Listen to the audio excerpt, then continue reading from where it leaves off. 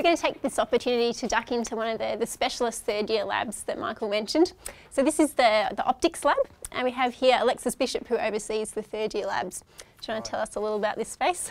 Yes, so this is actually one of 3 specialist optics labs that we have in the third year. And so in this laboratory in front of me here, well, I have the optical tweezers experiment, which is where you use a fairly high-powered laser which is focused to a very small spot, and you can use that to move microscopic objects around. And on this side over here, through the curtain, is a spatial filtering experiment.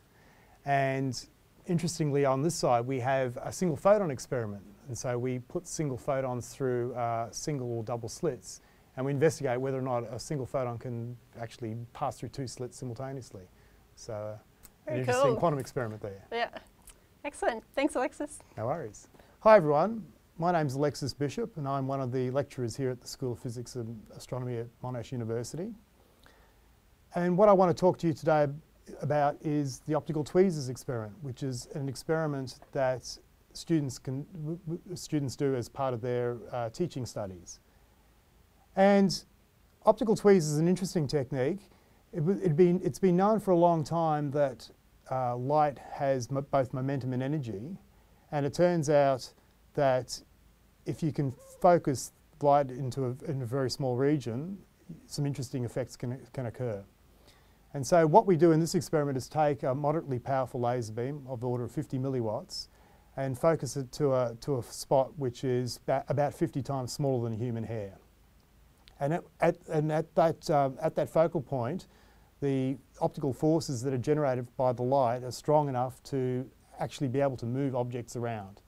And so in this experiment, we can pick up and move a very small, 1 micron sized or so polystyrene spheres in water. And so we can pick them up, move them around, and do some experiments on them. And so the optical tweezers apparatus is in front of me, and we've built this ourselves at the university. And essentially what it is a conventional optical microscope, which is all these bits here. So it has an objective and instead of an eyepiece, we have a camera. And then we have some optics to introduce the laser beam into the microscope, so that the laser beam focuses at exactly the same place as the microscope focuses. So that allows you to see where the laser beam is hitting on your targets. And what we do is to do trapping, first of all, safety first, I'll put on my laser safety glasses. So here we're looking at a sample of the microscopic polystyrene beads that are in water, and they're trapped between a microscope slide and a cover slip. And you can see them bouncing around due to Brownian motion. And the beads are quite small. They're actually only 1.56 microns in diameter. And I'm looking just above the surface of the microscope slide, and I'm going to turn on the optical tweezers, and you can see that red dot. That's the optical tweezers beam reflecting off the bottom of reflecting off the microscope slide.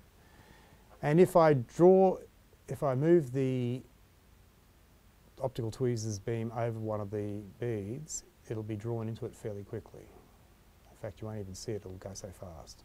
So it gets pulled in, and then I can drop the slide away from the bead, which you can see here. So you can see the bead still stays in focus, but everything else, the focus is changing, and that's because I'm I'm actually dropping the slide away from the bead. So all the other beads are going away from my trapped bead. And once it's trapped, I can move it around, there's no problem. And actually I can take it all the way up to the underside of the cover slip, which I'll do here. And then once that happens, the bead will be pushed out of the optical tweezers trap. And so very quickly it disappears all the way back down to the bottom of the slide. So I can pick it up again and move it around. And I can drop the bead by just turning off the optical tweezers trap and letting the bead float away and undergo Brownian motion. So if I turn the laser off, straight away the bead starts to wander off. If I turn the trap back on again, I actually managed to pull it back in. And so once again, you can put the bead wherever you want. move the bead up and down. And when you're finished, release it back to the wild.